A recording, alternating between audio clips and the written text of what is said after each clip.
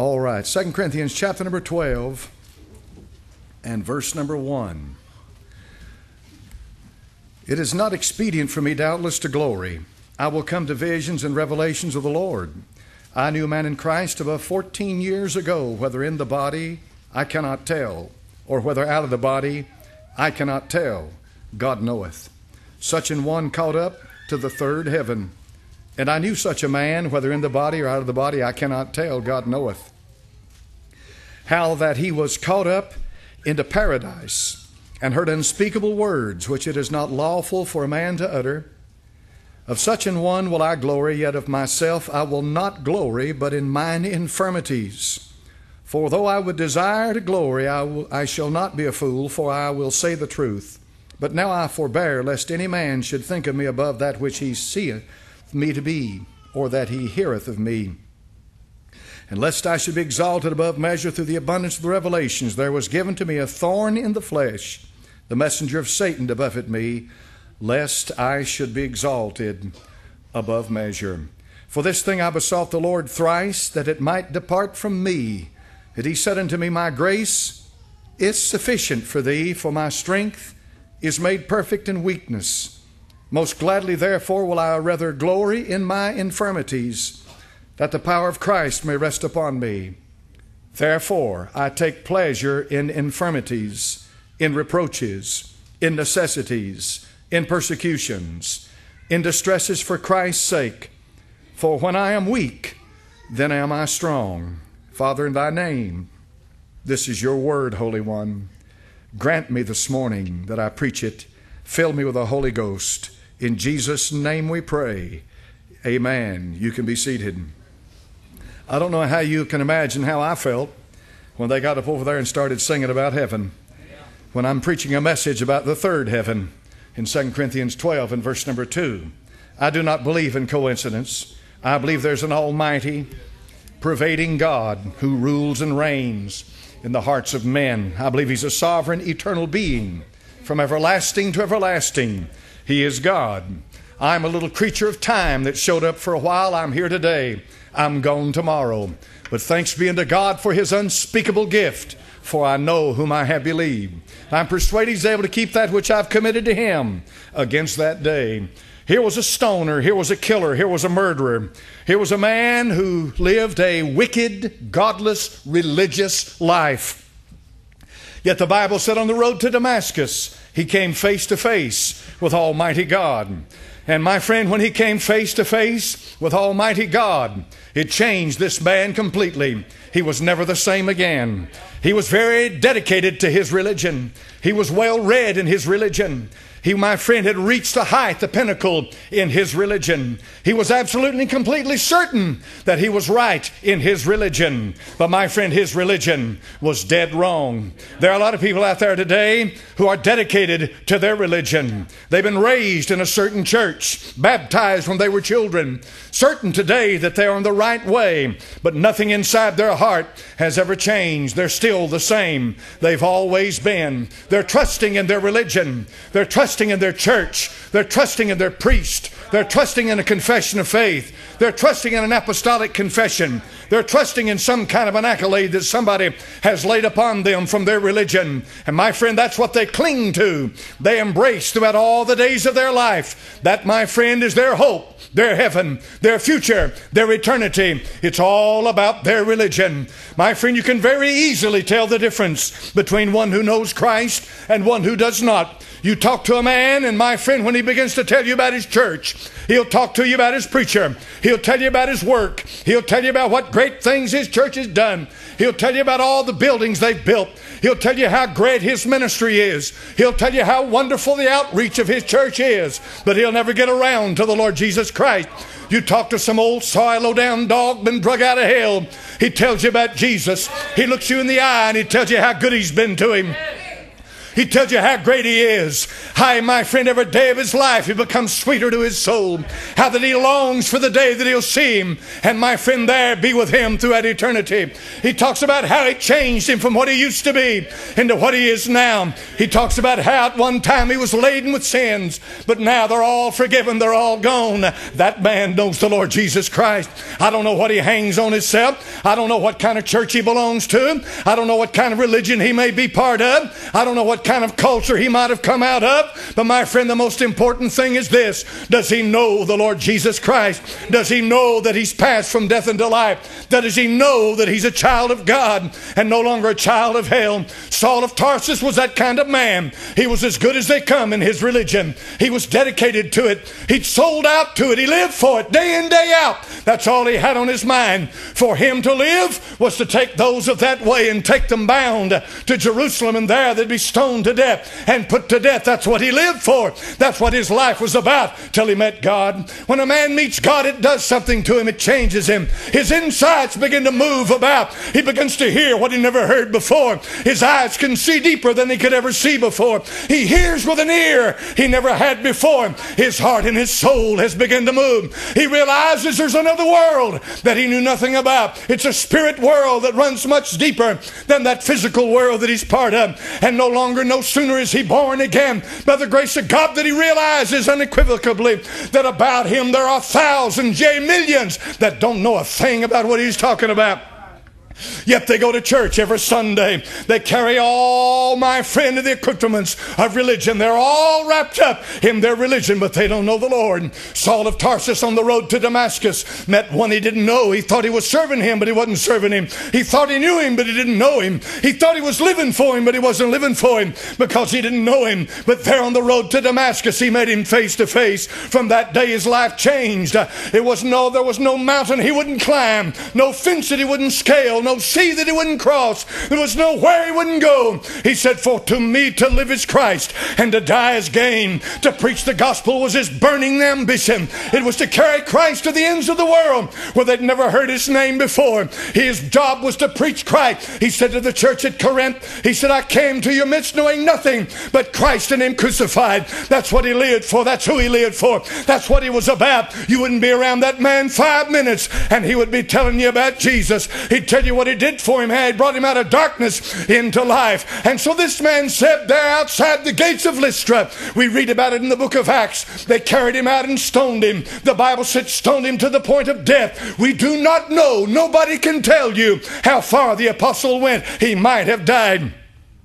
He might have been like Lazarus, lying stone cold dead under the stones outside Lystra. It could have been there as they stood about him and they said, one more heretic dead. We're rid of him. We're shed of him. We're finished with him. And the great apostle lay outside Lystra, there on a dirty street on the side of a dusty road with the blood running down his face. And my friend, his body swelling up from the licks that he'd taken, but his spirit ascended out of his body. It was in 2 Corinthians 12. He said, I knew a man in Christ about 14 years ago, whether in the body or out, I cannot tell. He ascended up above us. He went higher than you could ever go. No jet aircraft could ever reach where he went to. He went through a door. He rose up higher he went. And the Bible said he began to say this in 2 Corinthians 12. I saw things unspeakable. What he saw, no man can say with words.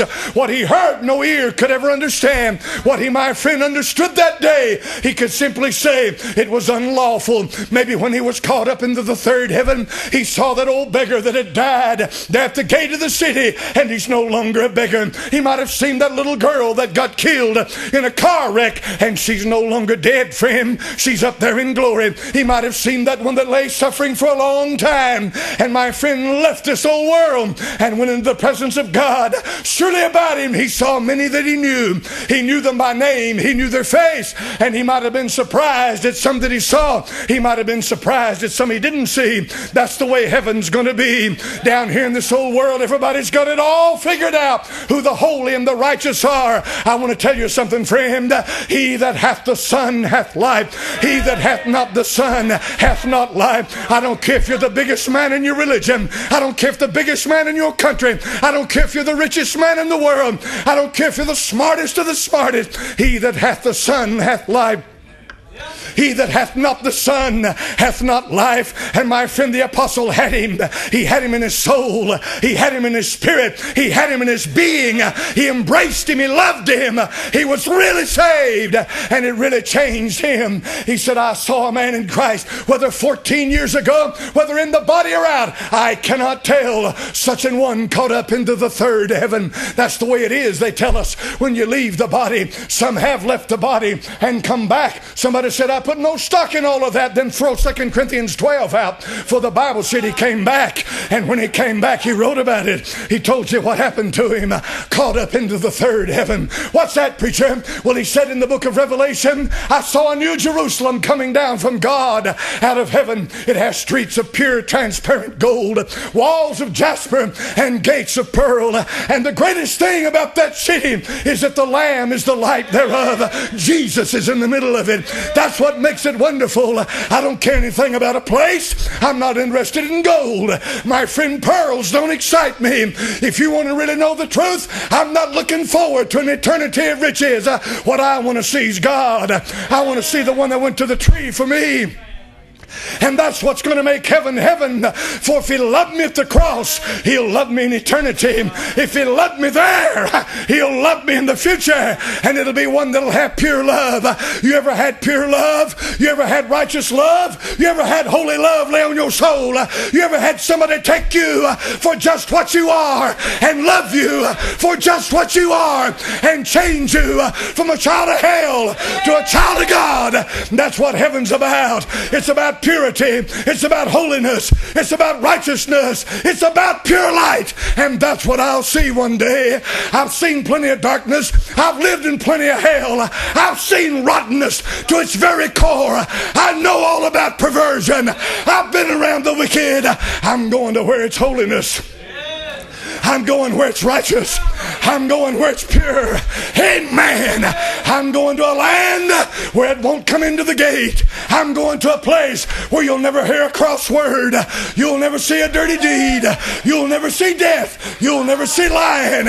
You'll never see a graveyard. You'll never see a hospital. You'll never see a sick folk. You'll see the holiness of God poured out on his creature. You'll see the righteousness of God as it reigns in glory. What's heaven? Heaven's not a place. Heaven's a person.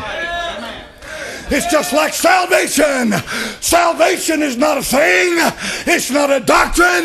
It's not a church. It's a person. Amen.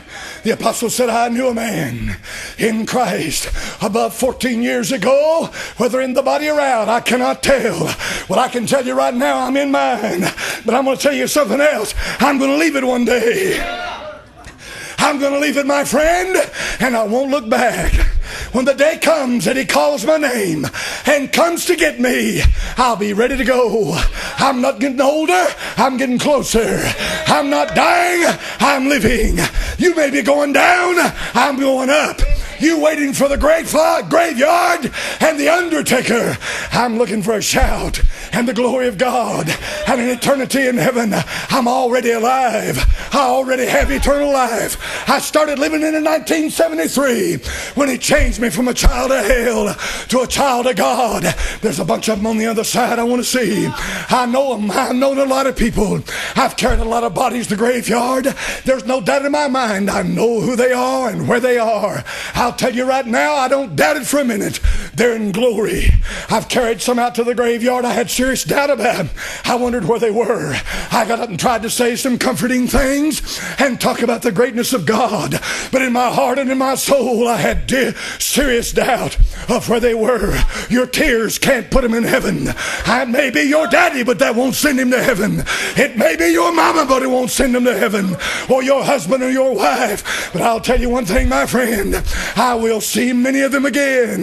But after I've seen them, there's one I want to see. I'm going to see him. I came from a dark place. I came out of a hole. I was raised in hell. All I ever ate and all I ever drank, all I ever knew was pure hell. One day this old boy, born and bred in hell, brought up out of the dark pit of any hole you can imagine. I'm going to walk closer to the light like you've never seen it before. I'm going to see light like you've never known. I'm going to see the light that permeates the darkness. There are no shadows. It even goes around the corners. I'm talking about pure light. I'm talking about holiness.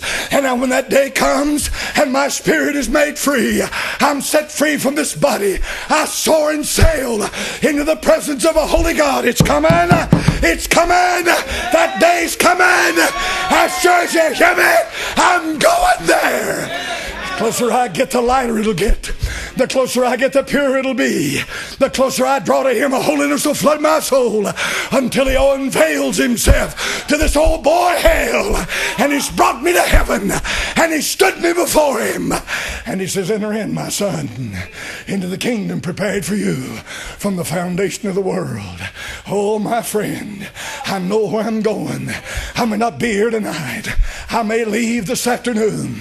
My wife may be a widow before the sun comes up in the morning. But make no mistake about it, you'll never bury me. You'll never carry me to the graveyard. You won't have anything to do with it.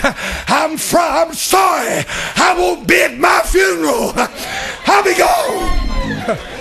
Amen. Amen. You can bury bodies all you want to. You're not going to bury me. You got no control over that. I'll be gone. And the Bible said to be absent from the body is to be present with the Lord. Present with the Lord. My mind soars up into eternity. I begin to look about me and think to myself, there is no end to this place. There was no beginning with it. There is no end to it. I'm in eternity. All that I've lived in this life, in this world, I've always thought about time. I've thought about how time takes its toll on the human body. My old body got up this morning, my neck was hurting, my back was hurting, my shoulder was hurting. My body didn't tell me yesterday it was going to do this to me today. It waited till Sunday morning. I got up and here it is. It hits me with all that. I'll tell you something, buddy. Ain't me. I'm just in it. But up there in glory, you look about you and what you see is eternal.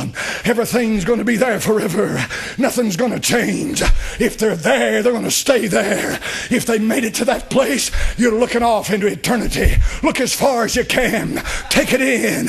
Take in the breadth of it, the depth of it, the width of it, the height of it. Look at it with your soul.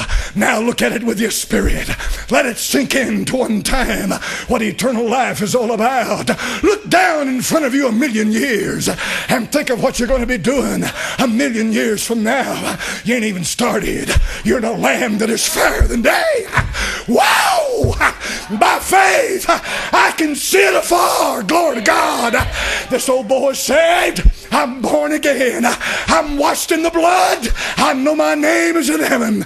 I know whom I have believed. Take it in, friend. Look as far as you can. Look off down into the walls of eternity. There are none. Look to the end of it. There is none. Look to the bottom of it. Can't be found. Look as high as you can look, and there's nothing to see but eternity. In plain words, it's like a ball. It's a sphere, forever and ever, in every direction you could possibly go. Is no extent to His kingdom. And this is what He gave you. I give unto them eternal life, and they shall never perish. You got that life this morning? Do you have eternal life? How do you know what I'm talking about? There's somebody alive in you. Wasn't in there before. Somebody moved inside you and changed you like you never had been before. You started living a new life, walking a new walk, talking a new talk. Your life, your songs changed, your desires changed, your friends changed, places you go to changed. They couldn't understand it, but you sought out somebody like yourself. You started looking from that day. At that very moment, there's got to be somebody else around here like me, crazy as I am. Maybe I am crazy to the world. Then you found one. You found a soul just like yours. They talked about Jesus. They looked for Jesus. They loved Jesus. Jesus was what they lived for. And then you realize to yourself, that's what fellowship was about. I'm not the only one, and you're not the only one. Yeah, there are millions just like you. Some here, some there. And one day, I'm going to walk on streets of pure transparent gold. Hallelujah! Hallelujah! Hallelujah! You might, my friend, wonder where you're going to spend eternity. Well, let me say this to you. You'll never spend it, for eternity has no end. You may spin in it, but you'll never spend it.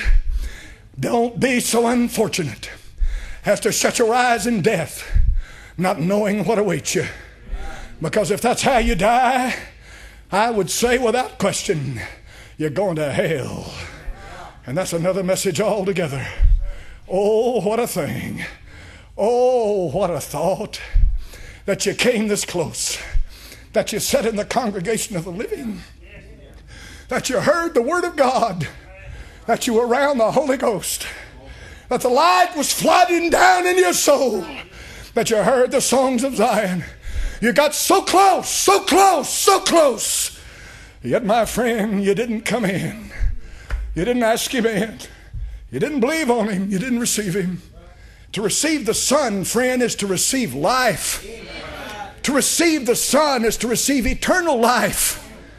And of course, a million things. To receive the Son is to receive forgiveness. But you didn't do it. You got up and you walked out where you felt more comfortable. Because right now you may be feeling uncomfortable. And if you're feeling uncomfortable right now, it's because there's something not right. Friend, if you're a born-again believer, you got an excitement built up in your soul. Amen. Say, preacher, the world's going to come to end 30 minutes. Well, glory to God, let's start singing. Amen. Whoa! Let's sing. So it's all going to be over with in a half hour. Well, let's pray and sing and praise and glory to God. Amen. You mean, preacher, there's not somewhere you need to run to and something you need to do? No, I'm ready. Let's go. Let's go. I'm serious as I can be. Let's go. Any of you here left behind, you have all that stuff out there that belongs to me. I'll tell you where I live. Go get it. Throw it in your truck and haul it off. Because I don't need it. Amen. But if you're not ready, you're worried, aren't you? Why do you do that? How many of you born-again believers in here raise your hand and say, I know, preacher, He died for them, He loves them, and He'll save them. We're not your enemies. We're your friends. We're not in here to rip you off, take what we can from you. We're in here to tell you the truth. Tasted death for every man. Red man, yellow man, black man, white man. All the same. Christ didn't die for red men, yellow men, black men, white men. Christ died for sinners. Amen. He's not a black man's God and a white man's God and a red man's God and a yellow man's God. He's the God of born-again sinners, born-again believers. Father, in Thy name, I'm done. Hallelujah, holy to Thy name. Thank you, Jesus. Thank you, blessed, sweet, Holy One. Thank you.